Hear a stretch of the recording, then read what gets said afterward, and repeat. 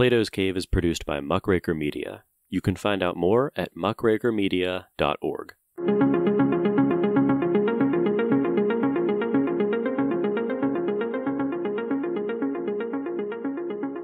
Welcome to Plato's Cave.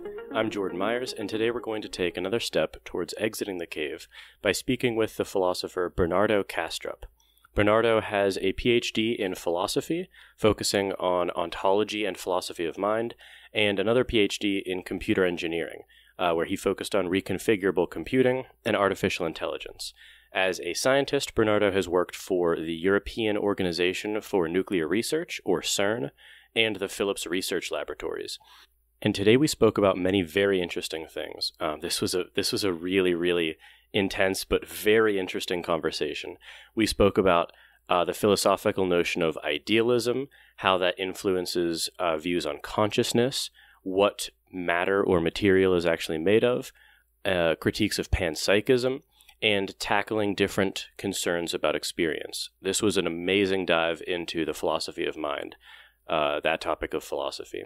So without further introduction, I bring you my conversation with Bernardo Kastrup. So I guess to begin, first, thank you so much for taking the time to do this. Pleasure to be here. Glad you invited me. So you have two PhDs, one in philosophy and one in computer engineering. Yeah. Were those both from the same university, and which one came first?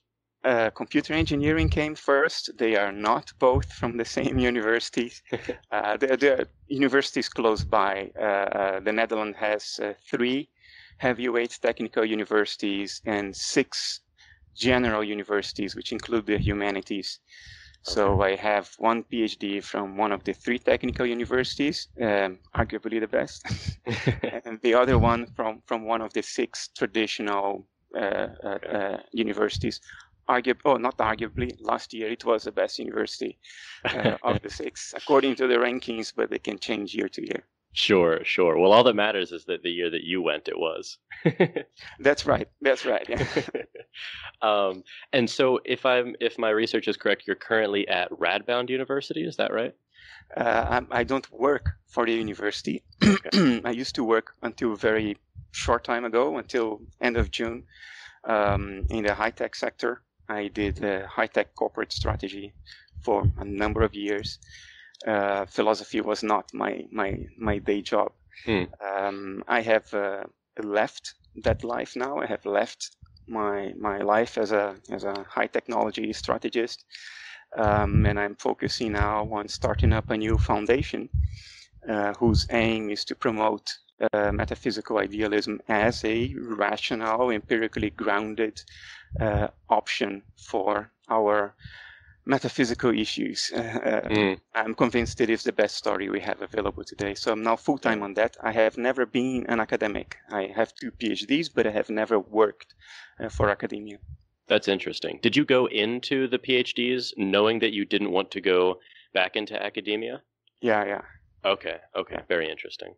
Oh, sorry, go ahead. No, I when I did my first PhD, I did it in parallel to a job as a researcher.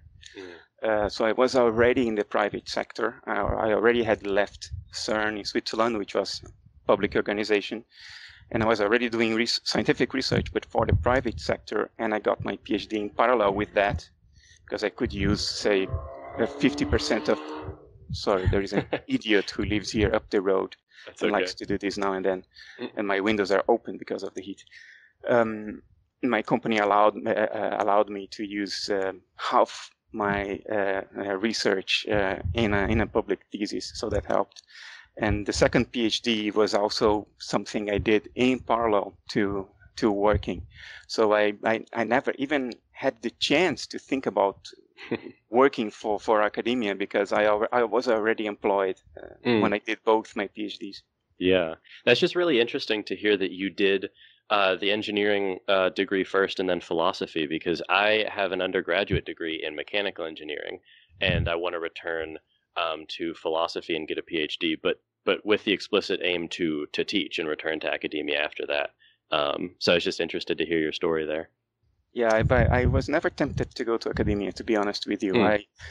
I prize my freedom. Even when I worked for the private sector, which I did for well over 20 years, nobody in the private sector cares what my metaphysical views are. Sure. So long as I make money for, come up with good products and make money for the company. Sure. So I prize that intellectual independence. I have always prized it. And I'm not saying that in academia you don't have intellectual independence. I think the reason you go to academia might be even for that reason. But I've seen enough going on that I thought, you know what, I don't need that, and I don't want that. I'm preserve my independence. Fair enough. So I want to get into your ideas about idealism with you, because I think that if I understand your works correctly, is sort of the basis for your views on consciousness as well, right? Well, yeah, these two things are actually one, consciousness and idealism. True. Idealism is the metaphysical view that the ground of all reality is phenomenal consciousness, not your phenomenal consciousness alone, not my alone, but a transpersonal view of experiential states or phenomenal states. That's the position of idealism. And then if that is the case, if phenomenal consciousness is that to which you reduce everything else, is that in terms of which you explain everything else, then my theory of consciousness is that consciousness is first. I don't need to explain it because it's that thing in terms of which I explain everything else. And that's not a disadvantage. Any theory of nature has to stop at some point and say, okay, this is given. I will explain everything else in terms of it, but this is given. Well, my given is consciousness. Therefore, I don't need to explain it. And this is legitimate as long as I succeed in explaining everything else in terms of it. That's what I was going to ask you is, in conversations with, friends of mine who have more of a materialist leaning, they will accuse, any sympathy with that sort of a view as, well, you're just taking it as an axiom, that the mental phenomenon is the base substance of reality. And so, obviously what you said is relevant because, well, they're just taking it as the assumption that it's not. Now, do you see, is there anything that we might do to sort of grant credence to either idea besides maybe something like logical consistency? Because presumably there's no evidence for either view, right? Oh, yeah. I would argue there is embarrassingly strong evidence from two completely different fields of human knowledge, neuroscience and foundations of physics. But I like the way you structured the question, because motivation number one is, even if no evidence could discriminate between metaphysical materialism and metaphysical idealism, even in the absence of any empirical discrimination, any empirical basis for discriminating between the two, I think idealism would still win hands down because it's more parsimonious, you postulate less ontological categories, it's certainly internally consistent, it wins on all the values. It's the ultimate in reductionism, because you reduce everything to one entity. Can you do that? If you succeed in doing that, it's a big thing.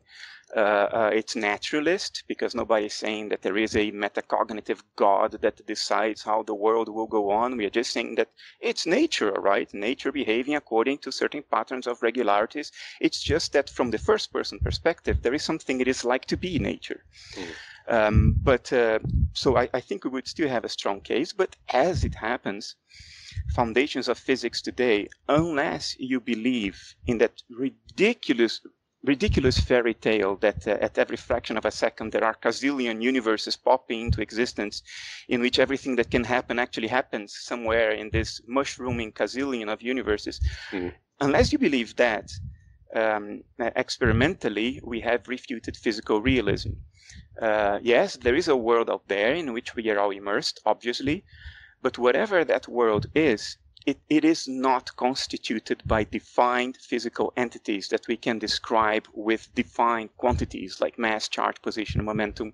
Whatever it is not physical in that regard. We've defeated physical realism now in the field of foundations of physics, quantum physics. And that's why so many people are now saying, well, there are gazillion universes popping up into existence every Planck time.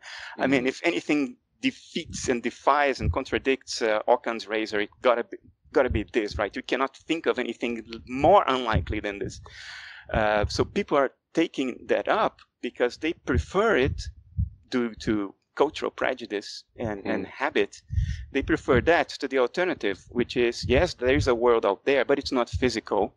It is mental, and physicality emerges on the screen of perception once our individual minds interact with that transpersonal mentality out there. This interaction is what we call measurement, and measurement is what brings physicality, objects with defined physical properties, into existence. So that's foundations of physics. There is also neuroscience. Sure. Just a couple questions about that. What do you kind of think about the response to that someone might have that says, just trying to formulate the words here, if you have to postulate that, there's only sort of, one reality, say, like there's not, like you said, these infinite number of infinitely expanding universes that are popping up into existence, right? Physical universes. Physical universes, sure. What about, the sort of question of, well, where is all of this mental activity happening, right? Like, where is it sort of, because I do understand that intuition to sort of question it on that basis, right? Like, if all this is happening, sort of where is it happening almost? Yeah, it's a cultural knee-jerk reaction. We are so used culturally to thinking about mind in terms of a derivative, secondary phenomenon that exists in something else or that is produced by something else, that when somebody like me comes up and says, you know what, reality out there are transpersonal experiential states, and then we start asking, well, but what generates those transpersonal experiential states? Where does that mind exist? That's the point. It doesn't exist anywhere. It's that wherein everything else exists. You cannot keep on telling, well, this exists in that and that exists in that other thing. You cannot keep on doing that forever. At some point you hit rock bottom. Whatever your metaphysical position is, you will hit rock bottom at some point. You might say, well, it all happens within the space-time framework, the space-time scaffolding, and it's objective and it's really out there. Well, that theory is out the window. We know space-time is not. Space and time together certainly are not fundamental. They are not a vessel wherein everything else happens. We know that's not the case. But when we say mind is that vessel, and therefore the vessel is not within any other vessel. It's not turtles all the way down, You have to stop somewhere. And where I stop is transpersonal mind. That's the framework, that's the field wherein everything else exists, where everything else and where from everything else is generated.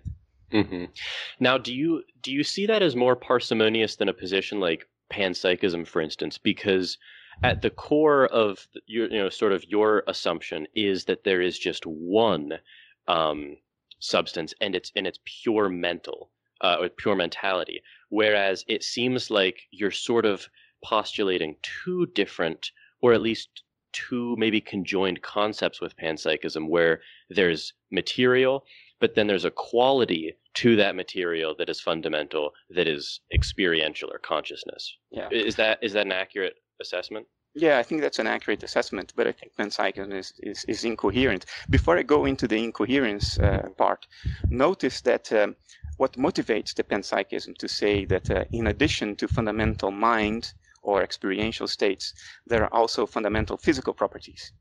What motivates the panpsychist to do that is that when we look around, we see a world that can be accurately described through physical properties. I can attach a number, mass, I can attach another number, size, another number, momentum, to things to describe them quite accurately. And we have been very successful at describing things in numerical or quantitative terms. So successful that now we think that the description has its own reality, that the description precedes that which is described. Because what is described is mental. The screen of perception is mental. What I see is a content of my consciousness. The colors I see, the flavors I taste, these are all experiential states. We describe these experiential states in a way that's mutually consistent across observers through numbers, through quantities. And then we forget that it's just a description. And we reify it and we say it has a standalone existence. The description precedes that which it describes. That's what motivates the panpsychist to say, well, in addition to consciousness, there is also this stuff, this description, and it has a standalone existence. So in other words, there is no true motivation to do that. Now, if you grant this to the panpsychist and say, okay, I'll forget this and I'll pretend that you have a legitimate basis for postulating a second thing, panpsychism is incoherent because it assumes that the physical world is fundamentally divided into separate little parts that we call elementary subatomic particles. And we do in physics talk all the time about elementary subatomic particles. What the panpsychist fails to understand is that this is a metaphor. It's just a way of speaking. Since quantum electrodynamics and the broader quantum field theory that began with Feynman and all the other guys, we know that what we call elementary particles are just localized patterns of excitation of a spatially unbound underlying field, a quantum field. And we think there are many of these quantum fields, one for each type of elementary subatomic particle, but they are all spatially unbound. You cannot localize them in space. A particle is to the quantum field like a ripple is to water. You can point at the ripple and you can say it has this height, it has this breadth, it has this speed, it goes in this direction. You can characterize the ripple in terms of physical quantities, but there's nothing to the ripple but the lake where it's rippling. If you remove the lake, there is no ripple. You can't take the ripple out of the lake. There's just the lake. In the same way, there is just a quantum field. There are no such things as particles. It's just shorthand for talking about a ripple moving in the quantum field. And the panpsychist, however, assumes that this ripple actually has a standalone existence. It is spatially bound. It's not. The quantum field is not spatially bound. So if you want to attribute consciousness to a fundamental physical entity, you have to do that to the field because it's the only thing that exists. Just in the same way that it's only the lake that exists. The ripple is just a movement, a pattern of excitation of the lake. And if the panpsychist does that, the panpsychist cannot explain why we have individuated consciousness because he's attributing consciousness to the whole field. It's just that I honestly think that makes a lot of sense, but it is for some reason intuitively so strange to really consider that. And it must be, I guess it really must be the fact that we are so, we're so used to sort of attributing, like you said, properties to things that are sort of external to ourselves and extrinsic and objective. And it's just it's such a strange notion to consider that. But it's very difficult to even examine, let alone overcome, one's habitual assumptions that we inherit from culture. One of them is mind is derivative. The other one is the description has a standalone existence. Therefore, matter precedes that which it describes. There are if you pay attention to how many of these unexamined assumptions we are making all the time, it's horrifying. It's very, very strange and unsettling, honestly, for a lot of people, I think. What do you... So what do you take as sort of the I'm trying to put myself in the framework of a materialist who wants to object to this, and what would you say to the objection that, well, since things are so observable and describable in repeating patterns, right? We have laws of nature, for instance. I could see people imagining that gives evidence for something like materialism, where no matter what we think of something, it's going to behave in the way that it's going to, independently of us. And that I could see people assuming that if idealism is true, then there's no rational basis to believe there's any consistency to matter. It's because we are anthropomorphizing idealism. We are implicitly, one of those unexamined assumptions, we are implicitly assuming that whenever we say it's mental, then it's like human mentality. And that's not at all what it said. What it said is that ontologically, the category of that existent is mental. It's the same category of my own mentality. But the behavior of my mentality has evolved on ecosystems on planet Earth over millions of years, and it has led to an unpredictable mind that reacts to its environment because it needs to survive. It can be highly emotional because, emotions lead to action a lot quicker than rational thinking, which is a layer of our thinking that evolved much later in our evolutionary history. And then we take all these attributes and properties and characteristics that evolved in the monkey, that evolved on planet Earth, and we say, well, this must be intrinsic to all possibilities when it comes to something mental. It's not. It's just us. We think like that. We are unpredictable. We are emotional. Crocodiles are not. Crocodiles are very highly predictable. You can predict exactly at what distance you need to be from them before they might react. You can predict exactly when they will leave the sun and go back to the shade. And they are very predictable animals because their mind operates instinctively. Many insects operate in very predictable ways. We have artificial intelligence algorithms today that emulate what ant colonies do, emulate their behavior. And it's very useful to solve complicated problems. Turns out ant colonies and other insect colonies are very intelligent, but it also reflects exactly their behavior. When it comes to lower instinctive animals, closer to the undifferentiated level of mind, things unfold quite predictably, instinctively, not in a premeditated, thought-through or emotional way. That's why many people think that insects are like robots. Why do you think there is this intuition? It's because they behave robotically according to certain patterns of behavior that are stable and predictable. Now, transpersonal mental states, mind at large, is even a lot more predictable with the insects because they didn't evolve at all it didn't evolve at all in an ecosystem. It is that within which everything has evolved. It has had no reason to evolve the reactive patterns of thinking, feeling, and behaving that we have evolved. It does what it does because it is what it is, and it cannot be any different than what it is.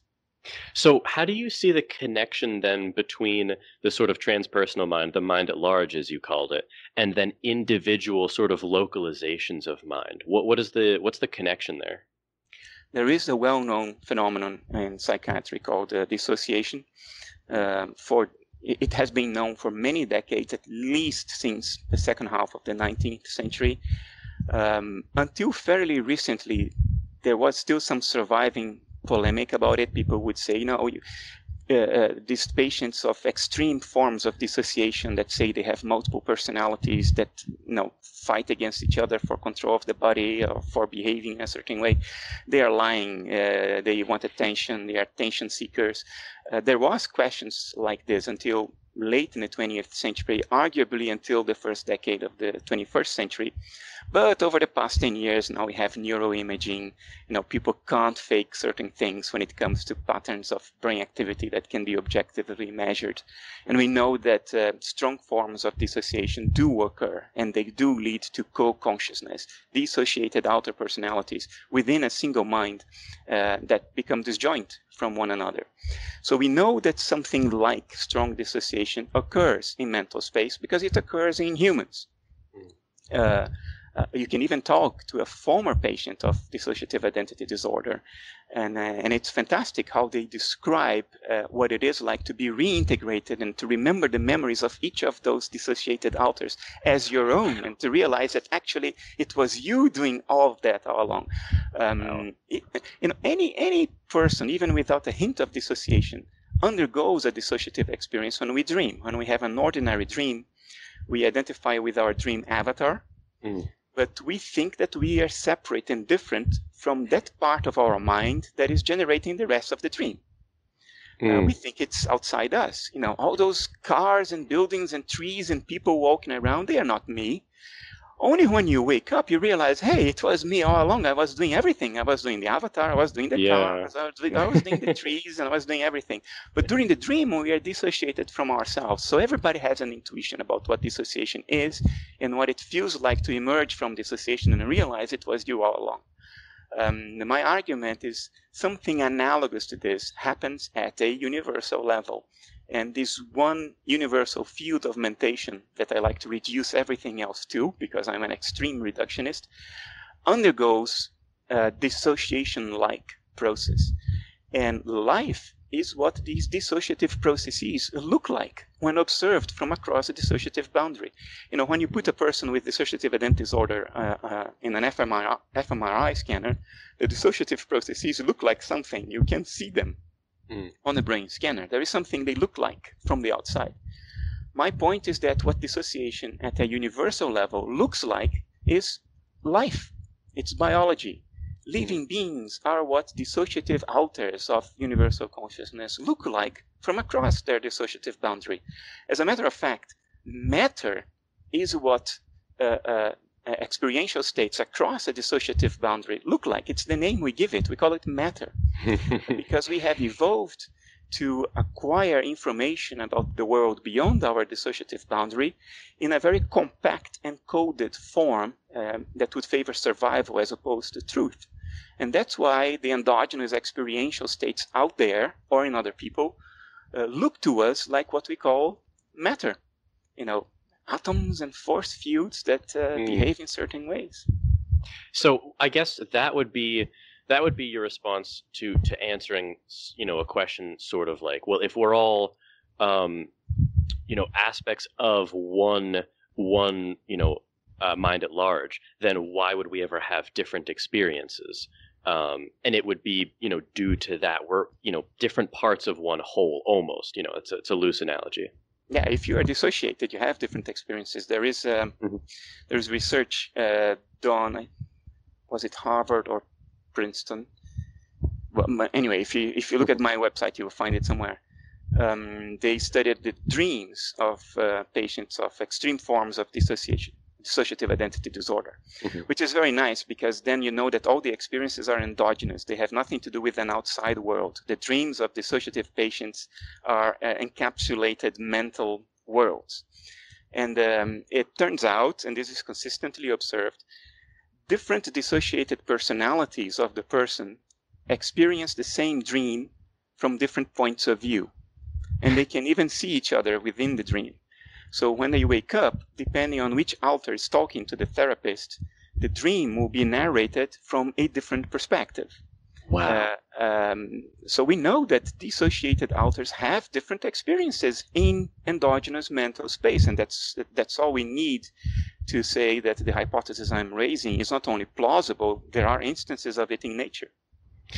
I was about to say that I can't even imagine what that experience would be like, but to be honest, it's probably just a tuned up version of the experience of having different moods, right? Like, I mean, I'm sure we've all done something, you know, in like, you know, there's that saying, you know, you see red and you kind of do something in rage that afterwards you almost look at it like it was done by a different person. You're like, I can't believe I did that or said that thing. And I would imagine it's very similar to that, but just tuned up a bit. It's much more drastic than that, I think. But that does provide a hint. Or when you suddenly realize that you have known something or you have felt in a certain way all along, you were just not explicitly aware of it. Yeah. When you realize, for instance, that, I have had pain on my knee all day today, but you were not explicitly aware of it. But in hindsight, you know you were just dissociated from it. There are more, I mean, there are simple exercises we can do. I mean, right now, you are experiencing the world through two parallel co-conscious points of view. They are called your left and your right eye. But if things are far enough, your mind will merge these points of view and they will look like one. But if you put your finger in front of your nose and you close one eye and open the other and you alternate, you see very clearly that what each eye sees of your finger is not available to the other. So there you have two disjoint points of view into experience in the same mind. The only thing is they are not dissociated. What happens in dissociation is that the mind of the dissociative patient doesn't try to merge these two experiences. They remain separate. Know what I mean? That's honestly, that is crazy. And I guess, so obviously that's the analogy to the different parts. It would be like if the sort of, eyes dissociated, but obviously they're stemming from the same underlying, you know, entity that they're splitting from, and that would be analogous to the same way that we each have our own experiences per se, but it's resultant from. That's crazy, honestly. But it makes sense. It's a very natural thing that is happening all the time. It's just that our cultural momentum is such that we don't validate it, and what we don't validate and encode in language, we don't perceive. Yeah. It escapes our explicit awareness. That's the power of culture. And it's not like you don't experience this. You are experiencing dissociation throughout your life, but it doesn't become explicitly recognized because of the cultural narratives we inherit. It's amazing what beliefs, unexamined assumptions, and cultural narratives can do for our sense of reality. It's astounding. And it seems to be answering the sort of the converse question, because, you know, obviously the biggest question that panpsychism brings up is the combination problem. You know, how could individual points of consciousness amalgamate to form a universal? And this is obviously looking at that same problem from the reverse. How could a universal consciousness dissociate into individual instances of it? So yeah. I'm curious because, and honestly, I mean, your arguments have been very convincing, but because you, you know, believe that the dissociation problem is not a problem, why then is the combination problem such a big problem? Arguably, it's even incoherent, and there have been many who have made this argument. There is a paper I like very much by Sam Coleman, 2014 paper, in which he basically says, no, forget plausibility. Is this idea even coherent to begin with? Does it make sense to say that fundamentally distinct subjectivities can merge and form a unified, derivative, higher level subjectivity? And he proceeds to show that it's incoherent, that you can state this in language, but it makes no sense whatsoever. It's a long, I'm not sure I should even start trying to explain what the argument is. Sure. But, you know, there are many gateways to make a certain theory believable. The first one is it even coherent? Does it make any logical sense? If you are through that gate, then the next gate is it plausible? Is it plausible to think that it happens? If you are through that gate, then the next point is, have we actually found it happening? Now, even if it is plausible, have we observed it? That's the third gate. Dissociation is immediately through the third gate. You don't even need to think about the first two gates. Is it coherent? Well, guess what? It is. Is it plausible? It is. But it doesn't matter because we observe it. It's out there. It's a phenomenon of the world. And neuroimaging has shown that it's for real. I mean, there are things like there was this woman in Germany, study done in 2015. She had many dissociated alters. A couple of them claimed to be blind, and the others were sight capable.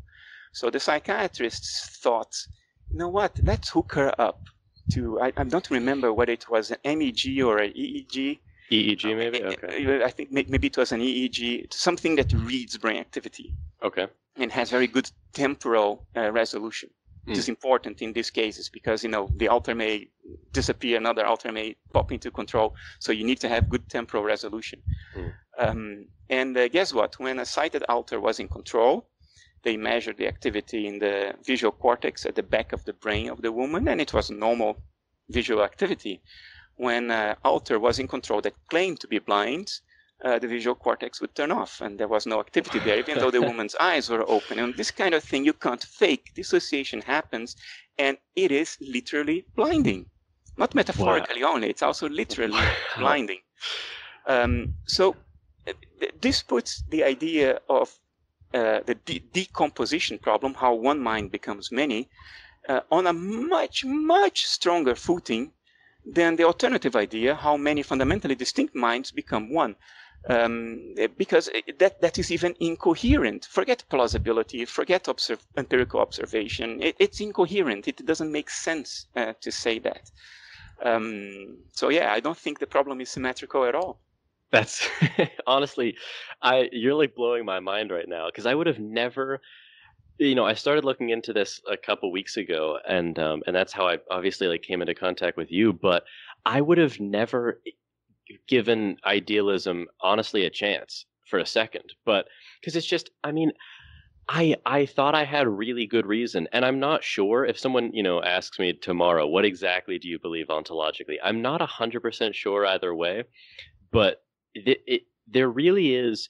I mean, I guess a lot of people read Kant on his transcendental idealism, and it doesn't seem very plausible because maybe he doesn't, well, obviously he was writing centuries ago, and he doesn't, put forth maybe the best argument styles for it, but what you've been going over is honestly far more convincing. You shouldn't feel guilty about it, because the power of culture is just gigantic. We are indoctrinated without knowing from the moment we speak our first word and can understand what's spoken to us. But our current mainstream metaphysics, materialism, has two enormous things going for it. One is momentum. It's pure momentum, habit. It's an echo chamber of materialism. Most materialists don't come at the conclusion that materialism is correct. They just absorb it. They don't reason it through. They just absorb it. It's a given. It's osmosis, cultural osmosis. Yeah. And the other big thing that materialism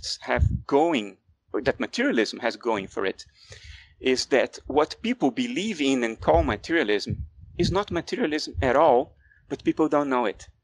In other words, what materialism has going for it is that most materialists don't understand what materialism is. Let's not keep this theoretical. Let's mention a concrete example. Okay. There is this militant materialist, professor of biology, Jerry Coyne. Okay. He's a very colorful figure. It's very entertaining. I enjoy interacting with him. And of course, he tries to hammer me every single time. This is going on now for a couple of years. Not long ago, Jerry Coyne was arguing that all life, even bacteria, have experiences. Of course. And he talked about microscopic crustaceans having experiences, but he goes all the way down to bacteria and says whatever a form of life, even unicellular life, registers internally is qualia, is experience, is a quality. Mm-hmm. And I was amazed when he used that as part of his argument against my idealism, because my idealism says precisely that. Sure. Life is what dissociated conscious activity looks like. So if you want to attribute individual consciousness or private conscious inner life to anything, you should attribute it only to living beings, not to anything else. So Coyne was agreeing with me, and it's amazing. He didn't notice that he was contradicting materialism, because what materialism says is that you need a relatively sophisticated nervous system to give rise to consciousness. Yeah. And therefore, it doesn't happen in unicellular organisms or Daphnia, microscopic crustacea. I mean, these things don't have a nervous system. Materialism says that consciousness is an emergent property of fairly complex material organizations that we call nervous systems. But he was clueless that he was contradicting materialism, and I thought that was enormously entertaining and informational, so to say. Yeah. Most materialists would say what's out there has color, has sound, has flavor. The world beyond me has colors. Well, guess what? Materialism says that that's not the case. The world beyond you has no colors, has no melodies, has no flavors, has no textures, has nothing that can be described as a quality. All those qualities, all the colors you see, the world you see around you, they are all being generated inside your skull. The inner surface of your real skull is beyond the stars you see in the night sky, because the stars you see are qualities. They are generated by your brain inside your skull. Now, if people really understand that this is what materialism is saying the world that you have ever experienced in your life is unfolding entirely inside your head. What is really up there is completely abstract. the best you can say is that it's a set of mathematical equations, but it has no qualities. If people understood this, they would go like, oh, am I really a materialist?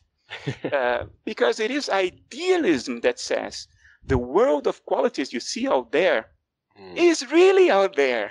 Those qualities, there are qualities out there, really. It is idealism that is intuitive, but our culture has managed to steal and swap these things. What people understand as materialism today and think plausible is actually idealism. If they understood materialism, they would go like, this is nuts. These people are saying that it's all happening inside my head. Of course it's not. Yes, it's not. And yes, every living creature is conscious in and of itself. Yes, Jerry Coyne is correct. Yeah. It's just that he is a closet idealist. He doesn't know it.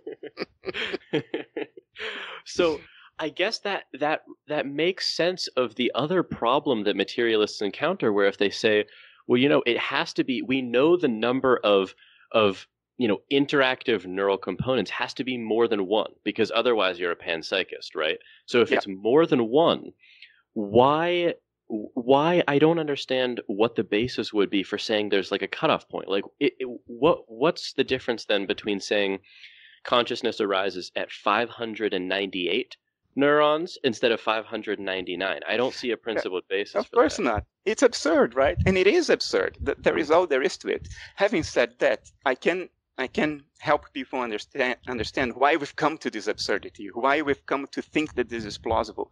And the reason is the following.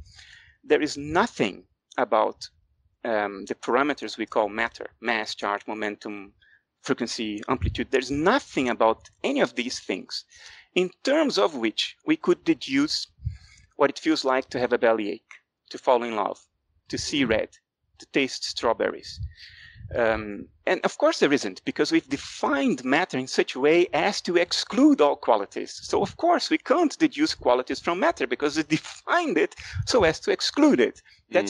We replaced the reality with our description of reality, and we started believing that the description preceded that which it describes. Now that's absurd, but that's how we ended up. Now, since we can't deduce any experience from any material arrangement, the only thing we can do is to hide the problem behind complexity. Because we have no clue, not even in principle, how this might work, we just say, well, if things get complicated enough, then somehow, in a way that I don't understand, magic happens and consciousness pops. This is literally what has happened. We do not understand how the brain, or any material arrangement for that matter, can possibly give rise to the qualities of experience. That's the hard problem of consciousness. Sure. So we just say, well, we don't understand it because the brain is so complex that we don't understand what it does. But one day we will understand it. And this day never comes. Because this is just an artifact of bad thinking. But in order to save an untenable metaphysics, we hide its obvious untenable problem behind a promissory note and complexity. That's what we do. Now, because if you slice a Daphnia crustacean, you can count the number of cells that are participating in its perceptual apparatus, you can't say that consciousness emerges from that. It's not complex enough. You can't hide the problem. There's no space to hide the problem. So you say, unlike what Jerry Coyne maintains, Daphnia crustaceans are not conscious. But the human brain is so darn complicated, and so are elephant brains and dolphin brains and gorilla brains, that some magic is happening there that we don't understand. It's hidden behind that complexity, and therefore materialism is still plausible. That's the level of, forgive me my English, the level of bullshit in our culture today, even and perhaps foremost in academia. And I guess it would really make sense. I'm sure maybe a lot of listeners are familiar with the Mary the Color Scientist thought experiment, where if you take a child and from birth you sort of keep her in this black and white room, and you alter her skin color to just be purely in black and white, right? Like there's no well, I guess there are colors. Version. You can say Mary was born colorblind. Oh, there are people who are born colorblind, so you can just do that. Sure. So Mary is born colorblind, and so for her whole life, she never sees the color red. But she becomes a neuroscientist and a biologist and a expert on color and the material correlates of color. And then the question is that according to, if she learns everything there is to know about the color red, the neuroscience of seeing the color red, the biology of seeing the color red, everything we could possibly imagine. Physics of the color red. Exactly.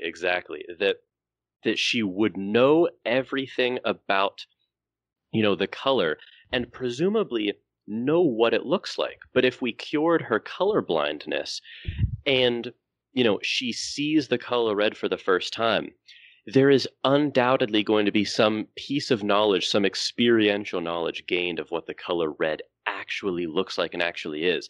And that seems to be a reductio ad absurdum of the materialist framework, because on their account, she wouldn't be learning anything because there's nothing else to know, right? Yeah, amazingly enough, there are people out there that maintain with a straight face that no, there would be nothing new Mary would learn about the color red the moment she actually saw the color red. That everything else she already knew, what the frequency is of the electromagnetic field that corresponds to the color red, how it's processed by your retina, your visual nerve, and your visual cortex. All of that would somehow convey to Mary all knowledge there is to have about what it is like to actually see the color red. There are people who defend this point of view with a straight face. There are philosophers who are paid by public money, and more than that, who achieved even a degree of fame and respect, that maintain the most absurd views conceivable to the human mind, including this one, that there is nothing to consciousness but quantitative descriptions, or that consciousness is an illusion, which immediately raises the question, oh, who is having the illusion? Aren't you consciously having the illusion? People who, these are eliminativists and illusionists, as they call themselves. They maintain the most absurd positions that can be that can be conceived by human thought, but they hide it in impenetrable networks of abstraction, so as to maintain the appearance that it's you who is not quite getting what they mean. You know what I mean? I do. Entire careers have been built on top of complete nonsense, based on this idea that they are very smart people, and it's you who are actually not, because it's so absurd what they are saying that you cannot accept that it's just that. It's just absurd. You can't accept it. You think, no, there's something I'm missing here. There is some subtle philosophical twist of mind that I'm missing here. And these guys must be geniuses. No, they are not geniuses. They need help. That's all there is to it. They're very confused. There is nothing more to it than that. It's very difficult to believe it, but I maintain that this is what's happening. I honestly cannot, because I've had those conversations before where people, because you push forth these arguments of arguments like Mary the color scientist and John Searle's the Chinese room. That's a very different argument. That's a good one as well. Yeah, it's a good one too. And I've talked with people who actually then just, I don't think it's a very principled move, but they'll turn and sort of bite the bullet of illusionism or eliminativism, where they say, okay, well then, experience doesn't exist. And that's, in the sort of Daniel Dennett sense of it, I guess, at least in his earlier work, he kind of changed it to at least saying the hard problem is an illusion, not experience. But that is, I don't even understand how you could possibly believe that. Yeah, if you press them, I have had the experience of actually interacting with people defending that point of view, respectable professors and all that. Yeah. And if you press them, what you get is that what they mean by experience is not what 99.99% of the world means by experience. They have an overt implicit definition of the word experience, which is the one that they are using. So when they say experience is an illusion, what they mean by it is not what you think they mean by it, and the rest of the world would think they mean by it. They mean something else. And then you say, then there may be something to their position then, because they mean something else. No, sure. There's nothing to their position, because this something else they mean is utterly and completely and 100% irrelevant to the hard problem of consciousness. In other words, if eliminativism and illusionism are tenable because of this subtle, covert redefinition of the term experience, then they are irrelevant to philosophy. On the other hand, if eliminativism and illusionism are relevant to philosophy, then they are absurd. It's one or the other. That's my conclusion. And it just, I don't understand how you could even believe that, because it's, I mean, to deny like that seems to be obviously the one thing that we can't possibly doubt for a second, is that we have experience, right? Because you can know what the experience of something is like before you know absolutely anything about the physical correlates of it. Yeah, it's nature's given. Yeah, but what they would say is, what you think your experience is an illusion. That may be correct, but it's irrelevant as far as the heart problem is concerned. Because if you say that that's an illusion, then you still have the heart problem, because what is meant by experience in the heart problem are raw phenomenal states, and not what we think of phenomenal states. So they are either irrelevant or they are nonsensical. There is nowhere else they can fall. I tend to think they're nonsensical more than irrelevant. Like, I don't even know. I don't think there is a coherent idea of what experience could be besides, I mean, the version put forth by Thomas Nagel, you used it earlier. What is it like to be something, right? Like, presumably I like the idea that he puts forth in his essay, What is it like to be a bat, about sort of trading places with different things, right? And how that experience would be different.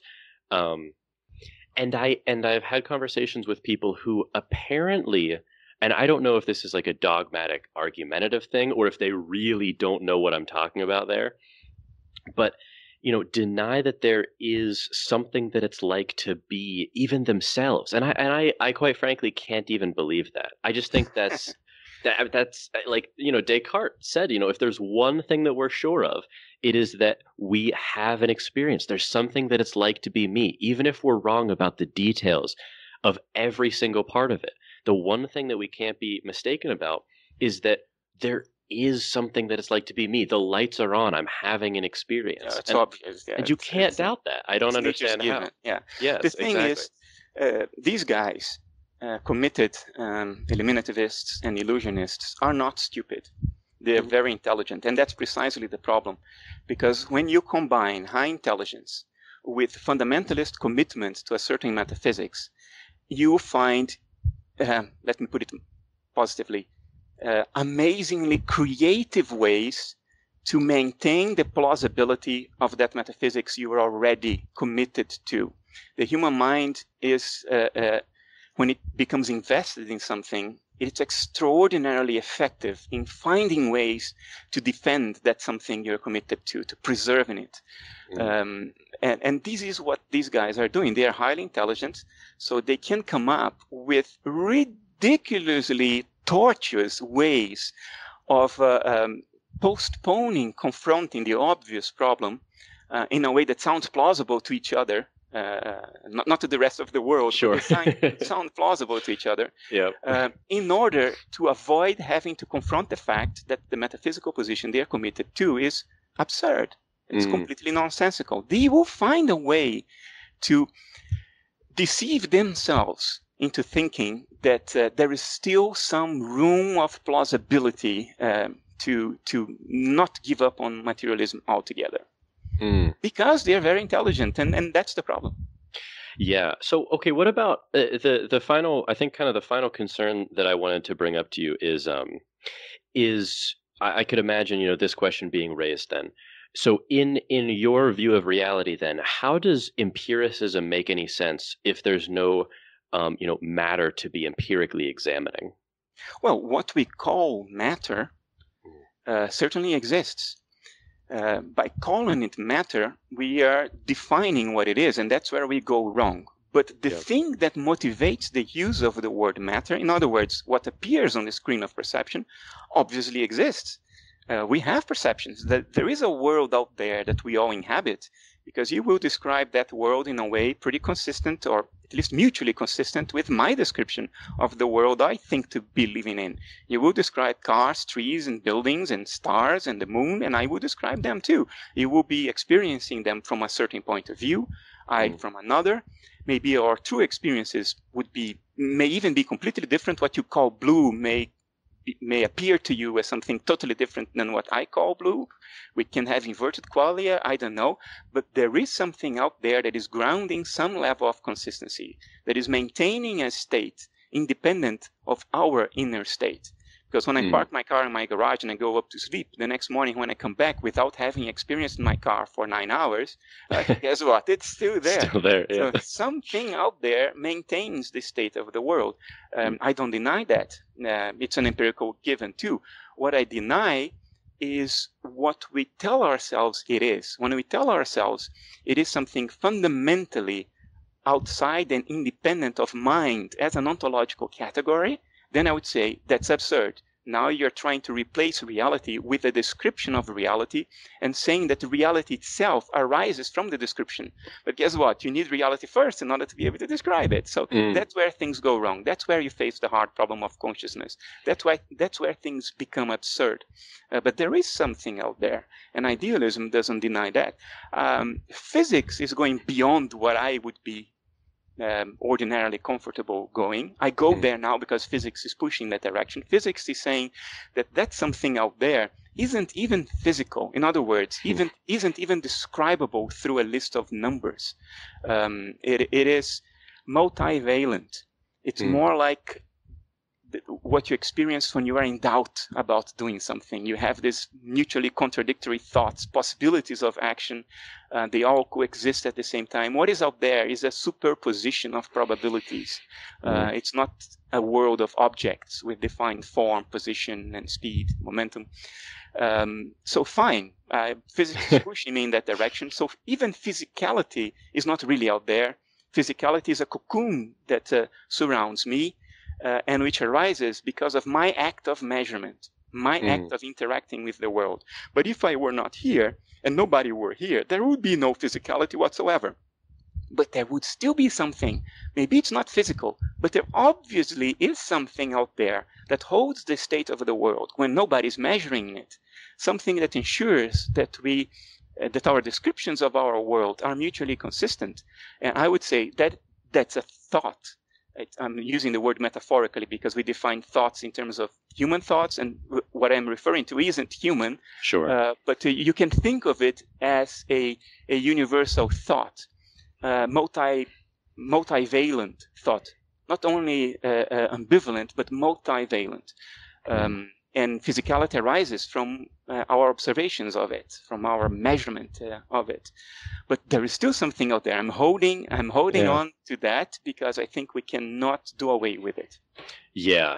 And I think that that's a really important thing to sort of to clarify, because I think that really absolves, or at least helps absolve the accusation of sort of weird, spooky religious metaphysics or woo-woo to this, that personally, I've been accused of in talking about experience in sort of non-scientifically reductionist terms, which I think is totally legitimate to do.